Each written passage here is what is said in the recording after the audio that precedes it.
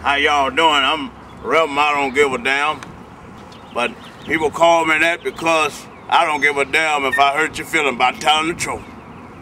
But anyway, today, my mission is to clean up this community. Drug-infested, crack gangs, you have it in this area. But as I being the pastor of this community, I goes out like outreach.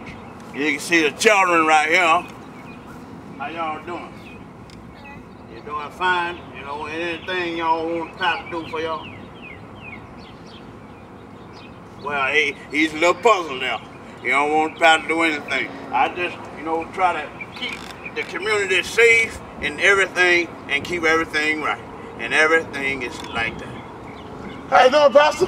Hey, how you doing now, son? How's everybody? You're half man prejudice. What's going on? Fuck you, bitch, your mama. But anyway, we still try to make sure that things are together in this community.